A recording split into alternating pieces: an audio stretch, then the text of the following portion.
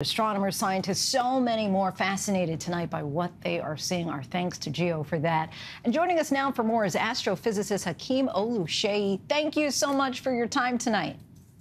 Thank you for having me. It's an exciting day. It really is. The images that Geo just showed us are stunning. NASA officials are described as ugly crying when they got their first look at the photos. What was your initial reaction?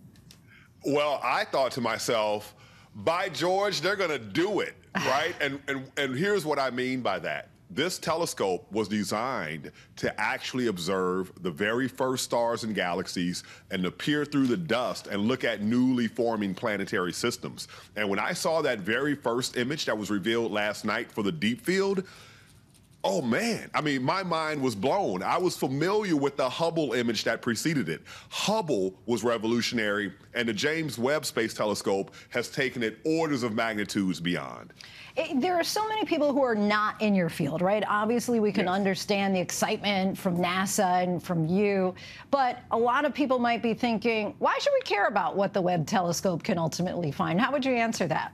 We see the development of the technology and how trying to get this telescope off the ground is what actually pushed that technology forward. So, you know, there are a lot of what we call spin-offs from NASA's space work.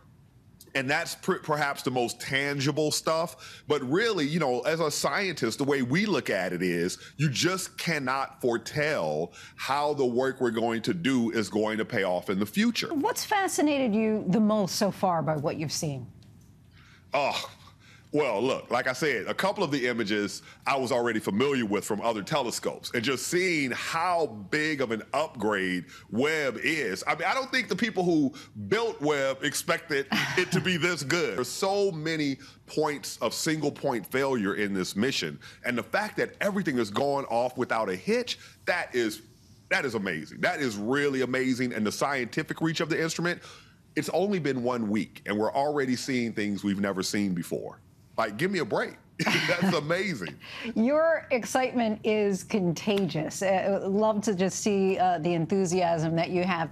Many people are seeing these images, and of course it sparks the question, are we alone, right? Or is there other life out there? How can this telescope help accelerate that search for life in the universe? You know, that was one of the most outstanding things that was illustrated today, and that is that a spectrum, which is basically like a, you know, bumps and squiggles is what we call it. But, you know, I think of it like a barcode, right? If you have a barcode on a package in the store, that barcode tells you a lot about that item. Well, we get these things that we call spectra, and it looks like a bunch of lines and dips and dashes, but that tells us what elements are inside of a planet's atmosphere. What's going to happen here is that we have another telescope in space called TESS, the Transiting Exoplanet Survey Satellite, and it's been identifying planets around nearby stars. And so Webb is going to go in and taste the atmospheres of those stars by taking spectra, and we're going to look for biomarkers, molecules that could indicate the presence of life in those planets. So that's around the corner. I can't wait to see. Who knows, by the end of the year, we may have a candidate for life on another world. Based on what you already know, and now combining that with what you're seeing, are you more of a believer that there is life on other planets, or is it still way too soon to know? It's not too soon to know. Listen, the universe is the universe, right? The laws of physics here are exactly the same as they are everywhere else in the universe. The elements are the same. So if you ask me, I already observed that life exists in the universe, right? It's just a matter of us finding it out there. So life, I think life is probably everywhere. Technologically advanced life, oh, that's going to be hard to find. Well, I know you're going to keep looking for it. Astrophysicist Hakeem Oluseyi, we thank you so much for joining us. Really appreciate just how excited you are about all of it. It helps us to all kind of gain new perspective. Thank you.